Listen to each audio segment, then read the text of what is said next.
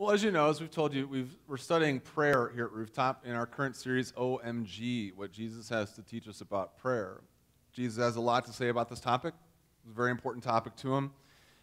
To Jesus, prayer is the language of faith. It's how we communicate and connect with God, our Father.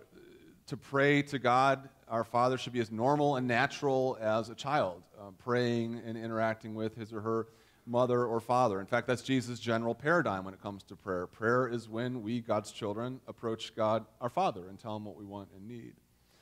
But there's another side of prayer that we shouldn't neglect when we talk about it. As much as Jesus emphasizes the informality and the intimacy of prayer as a conversation with our Father, he also makes sure to remind us that prayer is a privilege in which we enter the throne room of our King.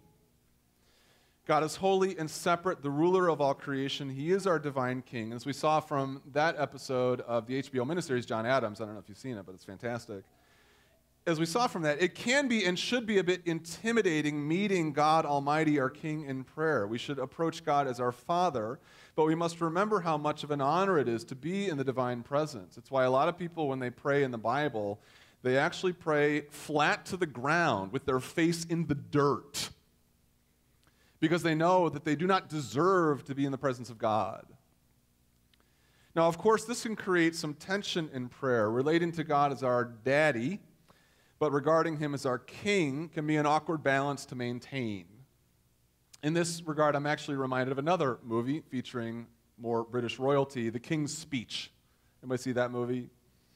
In the movie, King George VI, played by Colin Firth, has just been made king after his brother abdicates the throne. Now he comes home from his swearing in dressed in all his kingly regalia. Now his young daughters, he has two daughters at the time, one of them actually grows up to be Queen Elizabeth, and his young daughters are a bit confused at how to approach him. They know he is their daddy. I mean, he reads them stories at night and tucks them in, but suddenly overnight he is their king by divine right. And they don't know how to relate. They don't know how to maintain that balance. As it is, it's kind of cute. They get stuck between a hug and a curtsy. Do I hug you or curtsy? I don't know. It's kind of how it is with prayer. To our Father, our King, we get stuck between a hug and a curtsy. The word to remember here is humility. As informal and intimate as we can be with God, our Father, we must always pray to God, our King, with humility. That's one of the very important things that Jesus has to teach us about prayer. It's such an important lesson that I want to talk about it with you this morning, what it means to pray to God humbly. And in order to do so, I want to study together a story that Jesus tells in the Gospel of Luke, chapter 18, the story of the Pharisee and the tax collector. It's a story about humility and prayer. So let me go ahead and read it to you, and then we will discuss it. Although really we're not going to discuss, I'm actually going to talk and you're going to listen, so just so I don't raise your expectations. I thought this was going to be a discussion. Luke 18, 9 through 14.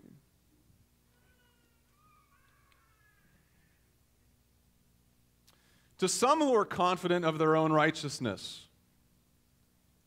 and look down on everybody else, Jesus told this parable.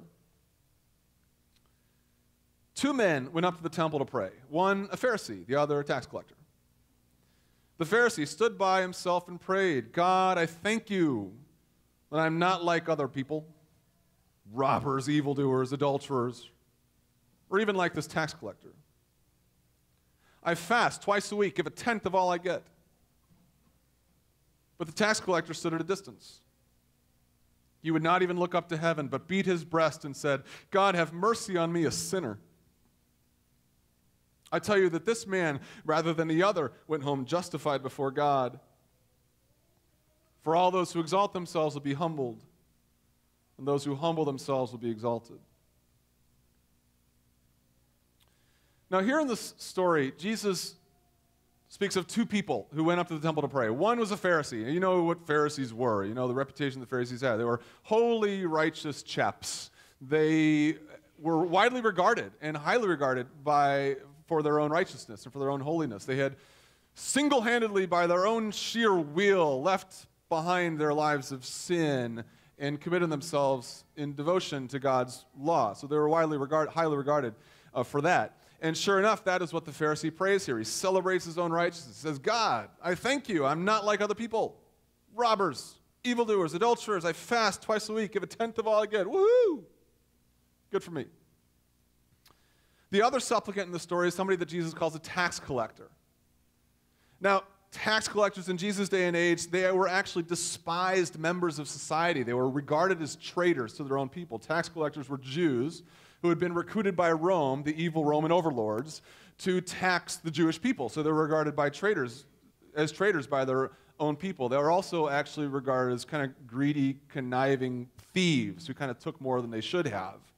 Regardless of that, the tax collector goes to the temple to pray. According to Jesus, he stood at a distance. He would not even look up to heaven, but he beat his breast and he said, God, have mercy on me, a sinner. Now, those of us who have been around church know Jesus' point. We know who Jesus is commending in terms of pleasing God or being justified by God.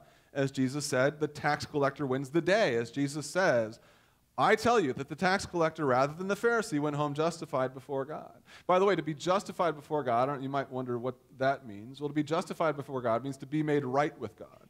We're all wrong with God. We're all wrong before God. And to be justified before God means to be made right.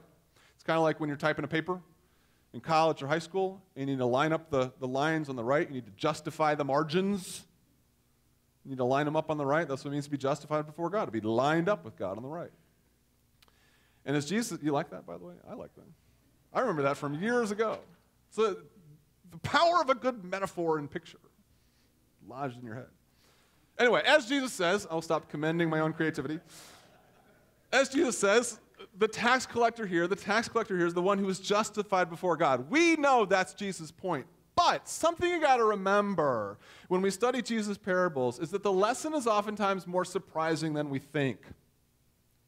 In telling stories, Jesus is always trying to surprise his audience. One of my seminary professors in seminary told me that what Jesus always does, he does this thing he calls a parabolic pump fake. You know what a pump fake is? We're filled with sports metaphors here this morning. A pump fake is when a basketball player, or even a quarterback, pumps like he's going in one direction to shake off the defender, and then he goes in another direction. He kind of goes around the defender. So you think he's going this direction, whoa! And he goes this direction instead. And Jesus is clearly, you think he's going in one direction, and then he goes in another direction entirely. He surprises you. Now, we're familiar enough with this parable to know what Jesus' point is, but his original audience would have been thoroughly faked out. I mean, if Jesus had asked his listeners who was justified before God, the tax collector or the Pharisee, who would they have said? The Pharisee. How so? Well, think about it. And the Pharisee's respected and righteous. He fasts twice a week, gives a tenth of his income, probably serves as an elder at his church. Maybe he's given a significant contribution to the capital campaign. By contrast, the tax collector is a disreputable thief. I mean, how could God be pleased with him? It's simple, because while the Pharisee is proud and arrogant, the tax collector is humble. The Pharisee marches straight up to the temple, touts his own accomplishments, thinks he's better than everybody else. The tax collector stands at a distance. Did you notice that? He stands at a distance so as not to mar the holiness of God. He beats his breast in grief over all the terrible things he's done in his life, and he begs God for mercy, knowing that he has no chance to earn it on his own. Jesus' audience, and maybe even some of us, would think that the Pharisee is more justified before God. I mean, who's more likely to go to heaven? Think about it. Let's say a monk or a murderer. Who's more likely to go to heaven? The monk. A priest or a prostitute? Oh, the priest. A Pharisee or a tax collector? Well, a Pharisee. Why? Because he's got the resume. But that's the fake out.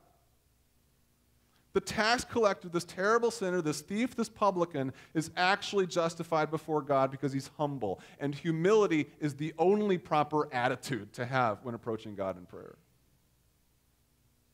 As Jesus says, those who exalt themselves will be humbled. Those who humble themselves will be exalted. Now, just so we're clear, what is humility?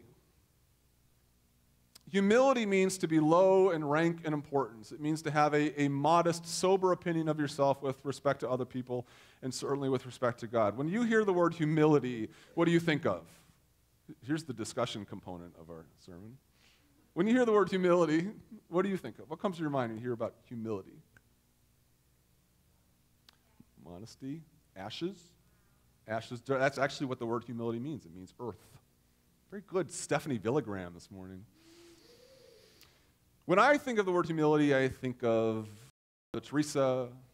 I think of Jesus washing disciples' feet, of the dirt. I think of dandelions. I don't know why I think of dandelions when I think of humility. But I think of Muhammad Ali in his later years. Not in his early years. Muhammad Ali died this week. I don't know if maybe you haven't been paying attention at all. But he died this week, and he was not a humble man in his early days.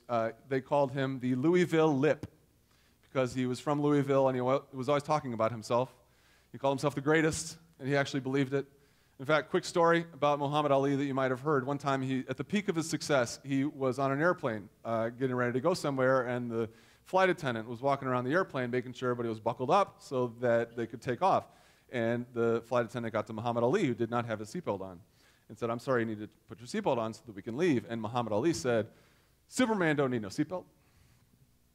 And the flight attendant shot right back at him and said, "Superman don't need no airplane." The younger Muhammad Ali was not necessarily humble, but the older Ali was. He had been humbled by Parkinson's. He had been humbled by age. He had been humbled by defeat. He was quiet and soft-spoken, eager to please. He had learned his limits. He had learned humility. When it comes to relating to God, the only proper attitude is that of humility. Why? Because it's how we actually stand in relation to God. I mean, God is holy and perfect. His greatness is incomprehensible, unspeakable, ineffable is the word that the philosophers use. Before him, we are like grass that dies in the sun. We are like flies that he swats away from his backside. He loves us. Of course he does. But not because we've amounted to anything before him. He loves us just because he loves us. And that's what humility is. It's having an honest appreciation of our standing before God. Now, what does all of this have to do with prayer? What does all this humility stuff have to do with prayer? It has everything to do with prayer. Because prayer is how we interact with our God. Prayer is how we communicate and commune with our Father. In prayer, we connect and communicate with him. And the only way to pray is humbly. That's the point of this parable. Those are the people that God promises to raise up. Those are the prayers that God promises to hear.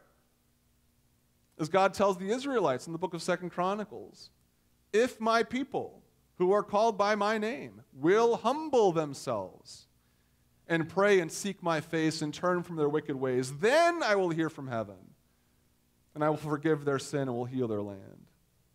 Those who exalt themselves will be humbled. Those who humble themselves will be exalted. Humility is the only way to pray to God. Now, how do we do that? How do we pray humbly? By curtsying 3 times before the king, not looking him in the eyes? Maybe that will help. Like I said, a lot of people in the Bible, they actually did pray with their face in the dirt, so give it a try. But I do have a few other suggestions that might help us be more humble as we enter God's presence in prayer. And with the time I have left, that's what I want to talk to you about this morning, how to pray humbly to God our King. First, to pray humbly to God, we should confess our sins. Confess our sins. One of the primary reasons that we pray is to confess to God and tell him how sorry we are for the mistakes we've made. He's given us so much, and sometimes all we give back to him is our own selfishness and bad decisions.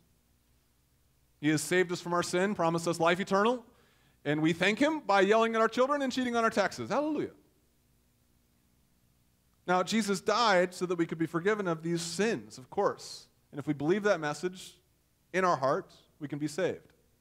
But it's still necessary for us to fess up about what we've done. It's sort of impossible to move on with God without owning what we've done. If someone wrongs me, if I've wronged someone, it's kind of like the relationship is frozen until we deal with that.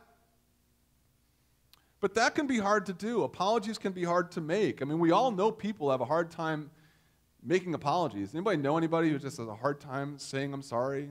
You know, I'm sorry. It's hard to get their mouth to move in that direction. Anybody know anybody like that? I saw one person back there. Is that person sitting next to you at all? We all know people like that. And if they do apologize, by the way, they offer up these half-hearted, conditional apologies. I am sorry if my actions offended you. Well, your actions deeply offended me, so you want to try that again? And it can be hard to fess up to God, too. I mean, we don't like being humble. We don't like dwelling on all the things we've done wrong. I don't know if you remember this quote. Donald Trump, several months ago, he actually said he never felt the need to apologize to God because that's just stuff that he kind of works out on his own. Good luck with that there. But here's the thing. We cannot appreciate the mercy of God unless we appreciate the depth of our sin.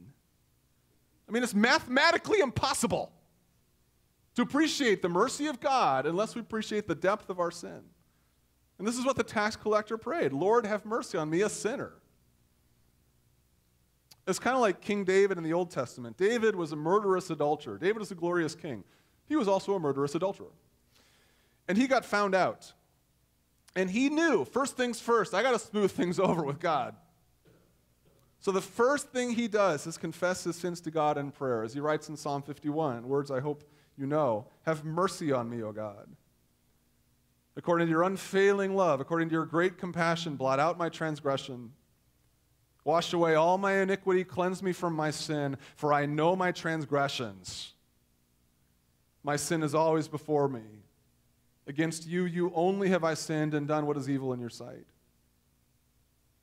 Yeah, God is our daddy, and he will love us always. He sent his son to die for our sins, but he is also our holy God. He is our king, and we owe him an apology for our crimes, an apology from the heart. In a moment, we're actually going to have a response time, and normally I just kind of get up here and blab a prayer. But let me give you a minute to make your own confession to yourself, to God, confessing your sins, admitting your crimes. You can be forgiven by God, but only unless you admit you need it. If we want to pray humbly to God, we need to confess our sins. Secondly, if we want to pray humbly to God, we should ask for help. When we pray humbly, we admit that without God in our lives, we are completely helpless. We seek an audience with God because without his help, our cause is lost. This is one of the differences between the Pharisee and the tax collector. I mean, the Pharisee thought he had no need of God. He went in sort of announcing everything that he had accomplished on his own. The tax collector knew his lot in life. He knew that he was a tax collector, a terrible sinner. Nobody liked him. Everybody thought he was a traitor. Nobody wanted to spend any time with him. He knew that he needed God's help. In fact, it is helplessness that oftentimes sends us to God in prayer. The psalmist prays in Psalm 10, "Arise, Lord, lift up your hand, O God. Do not forget the helpless." Sometimes we are completely out of options, and we have nothing else to do except to pray to God for help. I remember a story I heard a few years ago about that terrible F5 tornado that descended on Joplin, Missouri. When was that, 2014, 15? Or so. But a survivor was being interviewed after the tornado struck, and a survivor was being interviewed by a reporter, and he was describing how absolutely terrified he was, hunkered down in his basement. He was this big, burly guy, nothing wimpy about him, but as this tornado screamed overhead, ripping his house from its foundations, he told the reporter, quote, he said, "All I could do was pray like a sissy." That quote has stuck with me. I love it. All I could do is pray like a sissy. All I could do is pray like a sissy. I mean, there are some of those situations in life where that is the only thing you know to do. All I could do is pray like a sissy. The divorce that's out of your hands. There's nothing you can do. All you can do is pray like a sissy. The cancer that is ravaging the body of your loved one. All you can do is pray like a sissy. Your children who are getting ready to leave and live life on their own.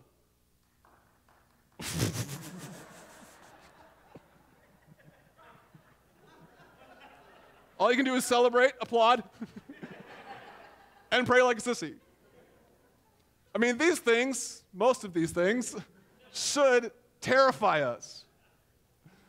But these are situations that send us to pray. In fact, it's kind of by design because ultimately we are all completely dependent on the help that God gives us. I mean, we think we're like powerful, we can do an awful lot with our lives, but then we like get to the end of our lives and we die. We're all helpless before him. Better we realize that early than on our deathbeds. These are situations given to us by God to help expose our need before Him. And it's okay to pray like a sissy through them. I mean, maybe right now, in whatever way, you're hunkered down in your basement, and some tornado is just ripping apart your life. Pray like a sissy through that. Cry out in your helplessness humbly to God, who alone can help you. If we want to pray humbly before God, our King, we should confess our sins, ask for help. And lastly, if we want to pray humbly before God, we should be ourselves. When we approach God humbly, we aren't afraid to be our real self. We aren't afraid to let Him know who we are, what we really think, even if we're terrified that it might lower His opinion of us in the process. Because when we kneel before a holy, perfect God, we know that He knows. We know that He knows everything. As the psalmist writes in Psalm 44, God knows the secrets of the heart. And as David prayed, search me, God, know my heart, test me, know my anxious thoughts. Now, of course, even though we know God knows who we are, it can be difficult to be that person before God. It's kind of like Adam and Eve in the Garden of Eden. You know the story of Adam and Eve in the Garden of Eden. After they eat the fruit from the tree of the knowledge of good and evil, they realize they were naked. Remember that? Oh, no, we're naked. Oh. And what did they do? They hid. Ran for the bushes. Head for the bushes. Now, why? I mean, they had seen each other naked. Nothing new there. And from what I could tell from the pictures, neither of them had anything to be ashamed about. Just me. And also, as far as God's concerned, I mean, why try hiding from a God who, as far as they could tell, has x-ray vision? That doesn't make any sense. I mean, that's kind of like a toddler covering his eyes to make you go away. I can't see you. You're gone. Well, I'm actually right there in front of you. No, you disappeared. Why hide from a God that we know can see everything? It doesn't make any sense. Well, we as people don't make sense. That's sort of what it means to be a human being. It means to not make sense. But we hide all the same. We hide so much from God. So much of who we are, so much of what we think. We hide our doubts about God. Is He real? Does He love us? Is He really coming back? Is the Bible really true? We hide our problems, our dysfunctions, our anxieties, our addictions, our money problems, our family problems. We hide our complaints. Why we're mad at God, why we can't stand Him, why we want nothing to do with Him right now. We hide our dreams, our desires, what would really make us happy, what we've always wanted in life. We hide our fears, our fear of the future, our fear of being rejected, our fear of death, our fear of loneliness, our fear of spending life alone, our fear of insignificance. We hide these things. Why? Well, a lot of us actually don't know them about ourselves. We're not necessarily the most self-reflective people, which is why David's prayer is so courageous. Lord, search me and know me. Show me to myself. But another reason we hide these things from ourselves is because we're afraid of what God would do if He found out. Deep in our souls, we know God is holy and perfect. We know that we're a tremendous disappointment to Him. But God knows these things about ourselves. He sees every part of who we are. He created every part of us. Even in our sinful condition, He wants us to know that He sees us, and He loves us, and He accepts us. We know this for a fact because of what Jesus did on the cross. He sent His Son to die for our sins, even in our sinful condition, so that we could live eternally, forever, with Him and with each other. This is what Paul says. But God demonstrates His own love for us in this. While we were sinners, while we didn't make any sense, Christ died for us. So we have nothing to be ashamed of before Him or each other. Unlike the Pharisee, we don't need to pretend to be anything we aren't before God. We can take to Him all our dreams, all our fears, all our doubts, all our evil thoughts, knowing He accepts us exactly as we are. As C.S. Lewis said, we must lay before Him what is in us, not what ought to be in us. Jesus took care of what ought to be in us.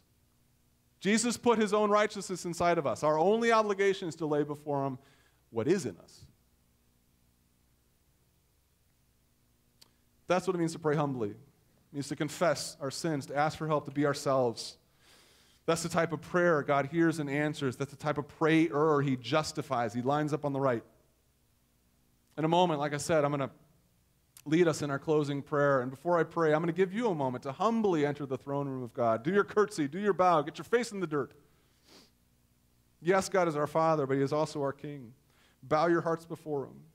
Take a moment to confess your sins. Unfreeze that relationship that exists between you and God right now. Come clean. And pray like a sissy before him. Tell him in your desperation what you want, what you really need. And be yourself before him too. Lay it all out.